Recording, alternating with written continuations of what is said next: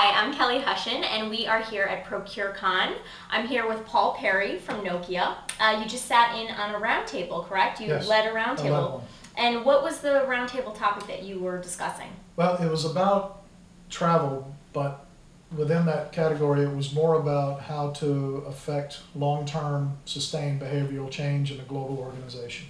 And what is this whole talk about travel? I mean, for me, this is something that I'm sitting in on. I'm hearing a lot of people kind of even complaining a little bit about this whole travel thing. Well, what is it? Travel is one of the areas in a company that is true discretionary spend. Right. So it's one of the first things that companies look at when they want to try to reduce their operating expenses, save a little money.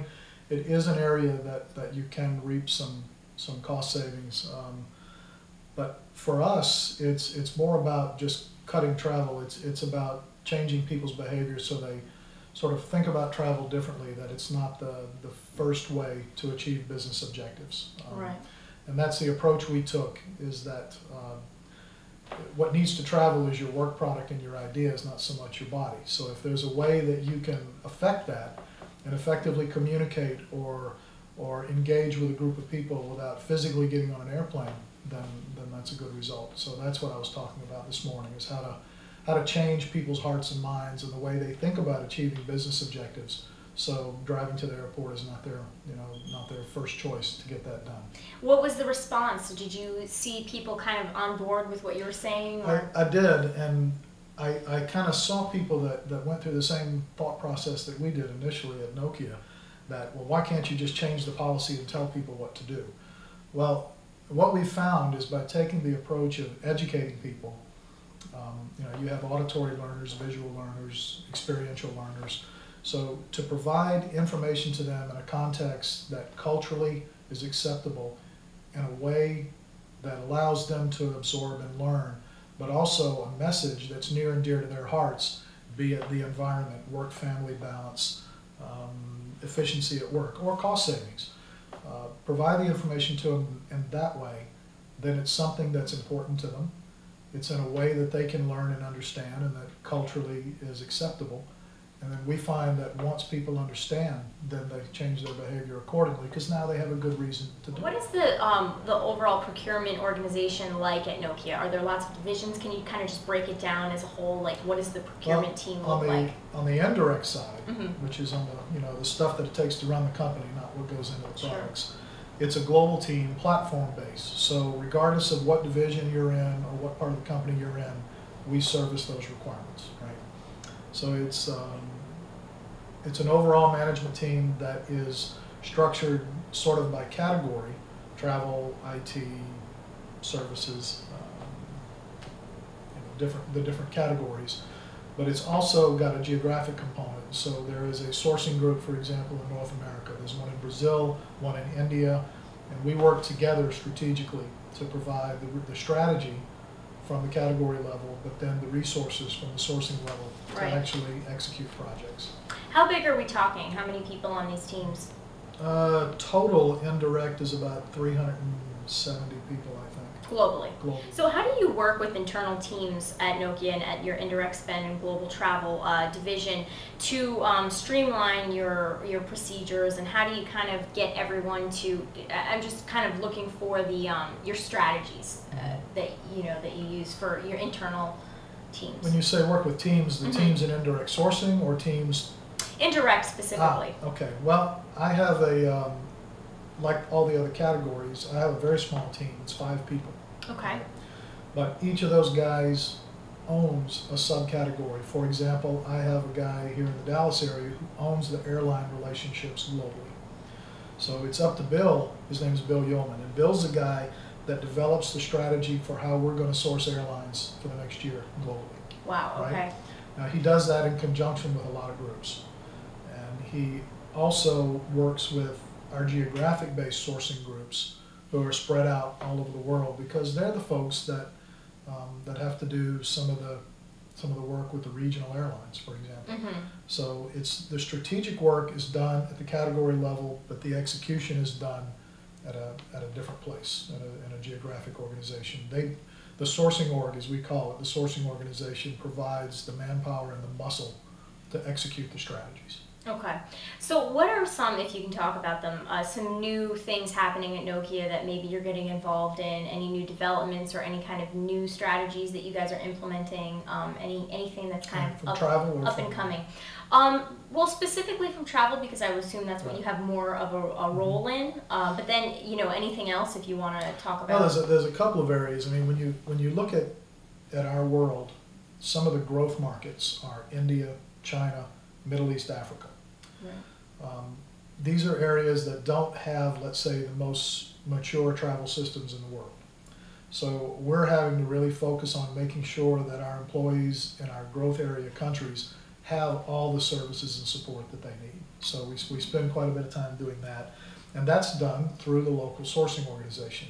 I work with the guys that live in Dubai, that live in Chennai in India, that live in Beijing and Singapore, and we implement the strategy for those areas. Is it challenging to do that? I mean, yeah, sure it is. Yeah. I mean, if it wasn't challenging, I wouldn't want to do it. I'd be right. bored. Yeah, that's true. But so that's one area that we're doing. But then we started about a year ago, we started a consultancy service out of my group. Now, when you say consultant, people automatically think I went out to Deloitte and hired a guy. No, yeah.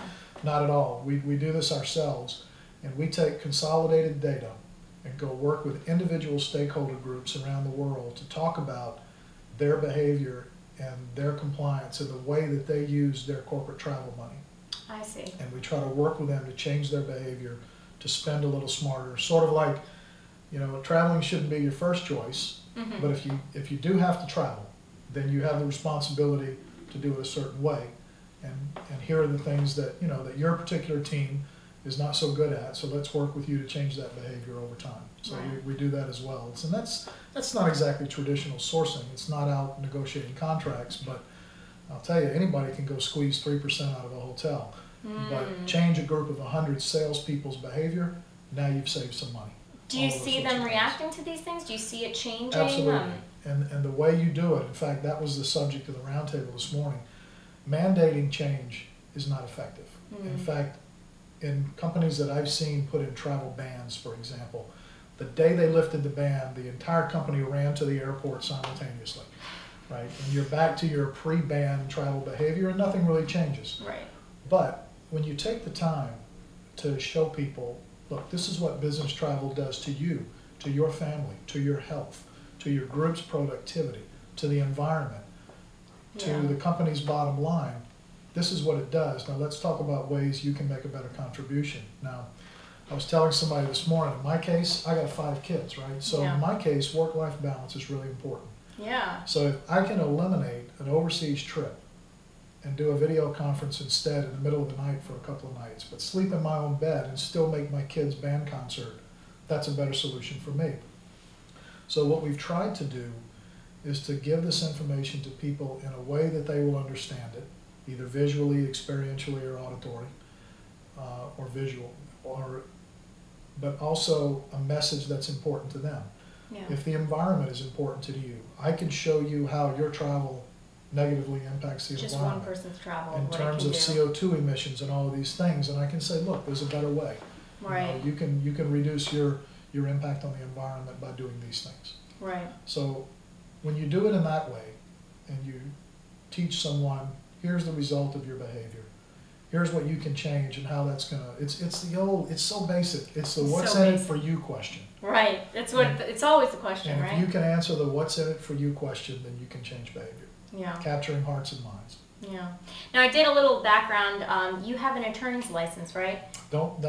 Yes. I can't bring that up. Well, no, of course you can. I'm a recovering attorney. A recovering attorney. I was just curious to know, how you transitioned into this kind of a role, and what if that plays any role in your current position. Well, it always does. Yeah. I do have a law license in Texas. I've been an attorney since 1993.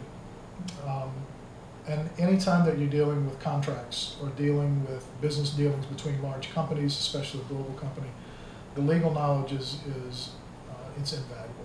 It really is. Yeah. And it also teaches you a little about negotiation. I mean, attorneys, some of them are pretty good negotiators, and I learned from some really good, skilled people. But I've been in strategic sourcing, materials management, buying, It's kind of whatever the title of the month is for the same function. It changes from time to time. But I've been in some sort of supply chain type work my whole career. Okay. I went to law school at night, so it was a kind of in the I middle of see. things. Okay. I went and got another degree. Thought about practicing law, but it just family situation. It didn't work out, and here I am talking to you about travel. Well, hey, I mean, it seems like you did the right thing. 5 so kids, far, so you know, good. you don't, wouldn't want to replace that with anything. My last question for you is really just, besides travel and all these issues surrounding travel, what do you think some of the biggest challenges facing large procurement organizations are today? Ooh. Complacency is a killer. Not opening your eyes to new opportunities is a killer. And the reason I say that, it's mostly from an indirect perspective, but you can spend your time looking at spend numbers and going and negotiating 2 or 3% off of that, and you can save a little money and you'll be very successful in your career. Or you can go to people and be an enabler of something that they didn't have before that allows them to achieve some bigger objective. And now you've affected the company's sales revenue, or you've opened up a new market for them, or essentially you've brought the power of the supply market into the 4 walls of your company to change a fundamental way of doing business. So I think procurement organizations and sourcing people sort of forget that we're supposed to be experts in certain areas. I mean, come on, a trained monkey can get 3 bids and place a PO. Yeah, All right. yeah. That's 1970s stuff, and that's gone. But what it takes today is a professional that can get out there and understand the supply market, maybe in a certain area or maybe overall, if you're in a leadership position. Bring the power of that to your organization and say, let's talk about how you can do something different, or utilize this service, or structure this differently, or maybe leverage buy with another company and how we can do things differently and achieve the overall strategic direction of the company, not just your little corner of the procurement world. Right, a larger focus, so to speak. Bigger picture, bigger view. Picture, yeah. Right. Isn't that the case for everyone today? Could be. Well, thank you so much for sitting You're down welcome. with me Thank and you. chatting, and hope you enjoy the rest of the conference. I And will. we'll check back in and see if you learned anything new. I hope I did.